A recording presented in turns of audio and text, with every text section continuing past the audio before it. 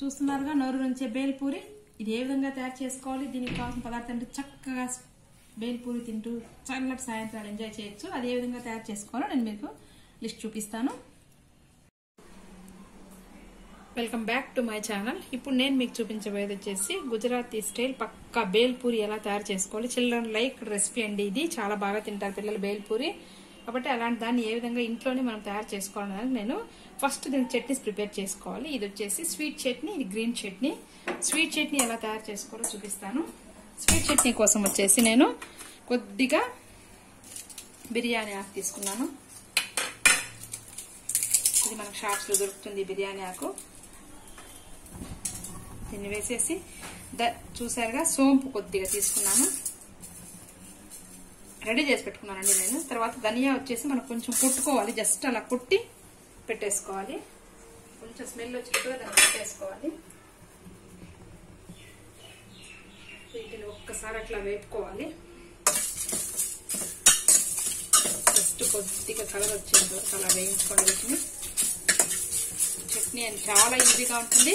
Plus ఇది వచ్చేసి మనకు దహీ పూరికి, తర్వాత పానీపూరికి అన్నిటికీ యూజ్ అవుతుంది. వీళ్ళు చక్కగా ఎంజాయ్ చేస్తూ తింటారు. దీన్ని చేసి పెట్టుకుంటే మనకి మంచిగా స్టోర్ కూడా చేసి పెట్టుకోవచ్చు.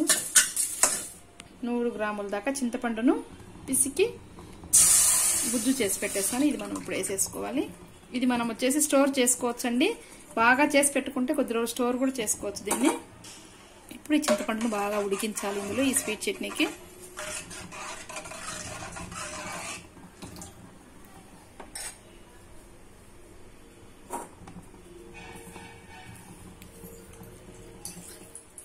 దహీపూరికి కూడా ఇదే అండి, ఈ చట్నీనే యూజ్ అవుతుంది. పానీపూరి, దహీపూరి అన్నిటికి కూడా. ఫ్రీజర్ లో మనం దీన్ని చిక్కగా పాకంలాగా తయారు చేసి పెట్టుకుంటే 1 మంత్ 2 మంత్స్ వరకు కూడా మనం పెట్టుకోవచ్చు. అంత లేకపోయినా 10 డేస్ వరకు మనం ఏం చేసుకోవడానికి ఐటమ్ యూజ్ అవుతుంది.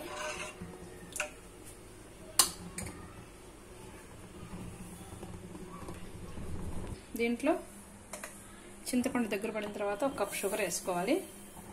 ఇది మనం వచ్చేసి చింతపండు, ఈ షుగర్ వచ్చేసి పాకంలాగా రావాలి. పాకం వస్తేనే మనకు అది నిలువ ఉంటుంది, లేకపోతే చెడిపోతుంది. చిక్కటి పాకంలాగా తయారైనంత వరకు దీన్ని కలబెట్టుకొని తగ్గించి పెట్టుకోవాలి. అప్పుడే మనకు స్వీట్ చట్నీ రెడీ అయిపోతుంది.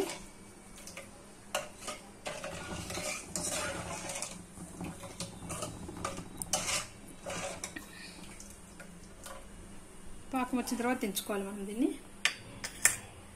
గ్రీన్ చట్నీ రెడీ చేసుకున్నాం. దీనికి వచ్చేసి నేను కొత్తిమీర, పుదీనా కొద్దిగా కడిగి నీట్గా వాష్ చేసి పెట్టాను ఉప్పు నీళ్ళల్లో. తర్వాత సాల్ట్, ఒక 2 పచ్చిమిర్చి తీసుకున్నాను. ఇవన్నీ కడిగిన వాటిని జస్ట్ మిక్సీలో వేసుకొని వాటర్ వేసుకొని మనం మిక్స్ చేయడమే. గ్రీన్ చట్నీ రెడీ అయిపోయింది. దీంట్లో ఒక నిమ్మకాయ పిండుకోవాలి. ఇదే అండి మన గ్రీన్ చట్నీ. ఇప్పుడండి మనకు పాకంలాగా రెడీ అయిపోయింది. బాగా ఇలా తయారైపోతే దీన్ని ఫ్రీజర్లో కూడా పెట్టుకోవచ్చు. ఈ చట్నీని మనకు రెడీ అయిపోయింది. స్వీట్ చట్నీ మరియు గ్రీన్ చట్నీ రెండు రెడీ చేసుకున్న తర్వాత బేల్పూరి తయారు చేసుకోవడానికి కావాల్సిన పదార్థాలు చూపిస్తాను. పిల్లలు ఎంతో ఇష్టపడే పక్కా గుజరాతీ స్టైల్ బేల్పూరి అండి ఇది. దీనికి వచ్చేసి నేను ఆల్రెడీ మీకు చూపించాను. గ్రీన్ చట్నీ మరియు స్వీట్ చట్నీ రెండు కూడా చూపించాను. తర్వాత బొరుగులు తీసుకోవాలి, సన్నగా తరిగిన పచ్చిమిర్చి, టమాటో, కొత్తిమీర, green chutney, sweet chutney, authentic గా ఆయిల్, ఆవ నూనె తీసుకోవాలి. ఆవ నూనె లేకపోతే కరిగించిన నెయ్యి, సన్నకార, బుడ్డకార, పల్లీలు, తర్వాత కారం, ఉప్పు, గరం మసాలా, ఆనియన్. ఇవి దీనికి కావాల్సిన పదార్థాలు. ఇప్పుడు కలుపుకునే విధానాన్ని చూపిస్తాను. ఫస్ట్ మనకి పల్లీలు ఇవి వేసేసేయాలి, బొరుగులు వేసేసేయాలి. తర్వాత మనము బుడ్డకార వేసి కిందికి పైకి బాగా కలిసేటట్టు నెక్స్ట్ ఏం చేయాలి. ఇప్పుడు వచ్చేసి మనం పచ్చిమిర్చి వేసేసుకోవాలి. సన్నగా తరిగినటువంటి పచ్చిమిర్చి వచ్చేసి ఆనియన్ వేసుకోవాలి. ఆ తర్వాత కొత్తిమీర లాస్ట్లో వేసుకోవచ్చు. మనం దీనికి అథెంటిక్గా ఆవ నూనె ఖచ్చితంగా కలుపుకోవాలండి. ఆవ నూనె లేనట్టయితే కరిగించినటువంటి నెయ్యిని తీసుకోవాలి, అది మాత్రం కంపల్సరీ. పల్లీలు వేసుకోవాలి. ఆ తర్వాత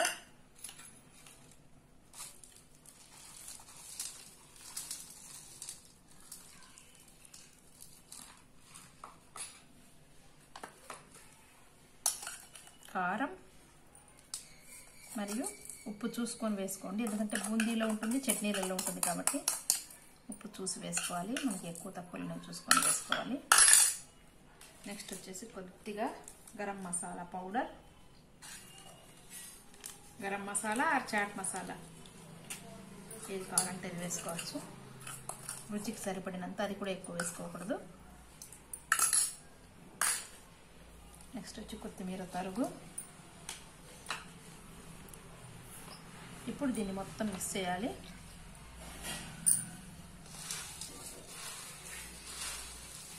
ఇదంతా పైకి కిందికి బాగా కలుపుకోవాలి. చేతితో కలపాల్సిందే, మనకి స్పూన్తో కలిపితే మనకి నీట్గా రాదు కాబట్టి చేతితో కలపాల్సి వస్తుంది ఖచ్చితంగా.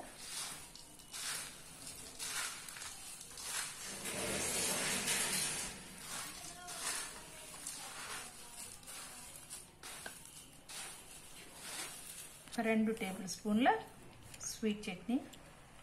స్వీట్ చట్నీ మనకు గమగమా అని వాసన వస్తుంది, ఎందుకంటే మనం బిర్యానీ అవన్నీ వేసి ఉడకబెట్టాం కాబట్టి. తర్వాత గ్రీన్ చట్నీ వేసుకోవాలి. గ్రీన్ చట్నీ నేను ఎక్కువగా వేయలేదు. ఇప్పుడు మనం ఈ టొమాటో తరుగు వేసి బాగా మిక్స్ చేసుకోవాలి. తప్పదండి, చేతితో కలుపుకోవాల్సిందే, నచ్చినా నచ్చకపోయినా, ఎందుకంటే మనకి స్పూన్తో కలిపితే ఈ బేల్పూరి నీట్గా మిక్స్ అవ్వదు, బాగా రాదు. పర్ఫెక్ట్ బేల్పూరి రావాలంటే మనం చేతితో కలపాల్సిందే.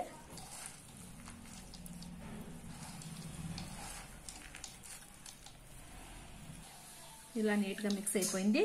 ఇప్పుడు మనకి నోరూరించే పర్ఫెక్ట్ స్టైల్ బేల్పూరి రెడీ అయిపోయింది. పిల్లలు చాలా టేస్టీగా తింటారు కాబట్టి మీరు కూడా చేయండి. చాలా ఈజీ, అంటే 2 నిమిషాల్లో మనకు అన్ని ఇంగ్రీడియంట్స్ రెడీగా ఉంటే. ఈ చట్నీస్ లింక్ నేను ఇస్తాను. చట్నీస్ తయారు చేసిన కూడా నేను దీంట్లో వీడియోలో పెట్టాను. ఈ చట్నీస్ తయారు చేసుకోండి, ఎప్పుడు కావాలంటే అప్పుడు అది ఫ్రిడ్జ్లో కూడా స్టోర్ చేసుకోవచ్చు. ఈ విధంగా రెడీ చేసుకోండి.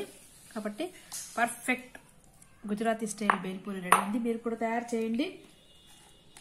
ఏ విధంగా వచ్చింది నా కామెంట్ సెక్షన్లో కామెంట్ రాయండి. మీకు కనుక నా ఈ వీడియో నచ్చినట్లయితే, మొట్టమొదటిసారి ఈ వీడియో చూస్తున్నట్లయితే నా ఛానల్ని సబ్స్క్రైబ్ చేయండి, లైక్ చేయండి, ఈ వీడియోని షేర్ చేయండి. సబ్స్క్రైబ్ చేయడానికి పక్కనే ఉన్న బెల్ ఐకాన్ని ప్రెస్ చేయండి.